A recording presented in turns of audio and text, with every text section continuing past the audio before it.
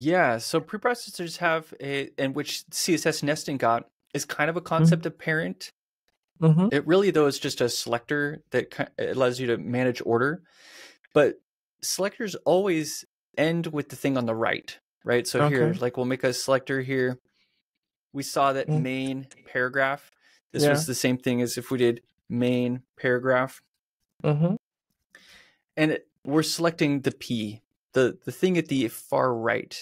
And Yes, there's a of couple course. things that has does that's super awesome. One of them is if I do has P and get rid Mm-hmm. of this part, the selector is no longer the P. The selector It. is main. Oh, wow. So you get to change this. This is what I like to call, and I think it's probably decently official verbiage, is changing the subject of the selector. So the has selector allows you to change the subject to something other than what's all the way on the right. You I can still like it. continue and select more stuff after, but Mm-hmm. this would be first you're finding mains that have a paragraph and then finding all the paragraphs inside of there. This is kind of a dumb example, but you can continue it on. So that's one Mm-hmm. thing that it does that's very special. It changes this subject. It can also reach way outside of itself.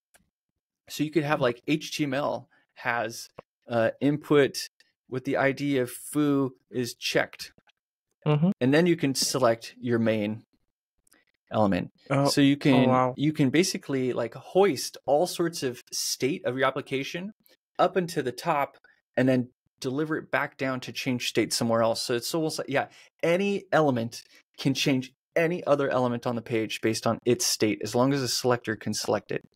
Um, Yeah. so Um, it has, yeah, that, and there's all sorts of other powers. So yeah, people are building games with these because this checked feature here. wow. Yeah.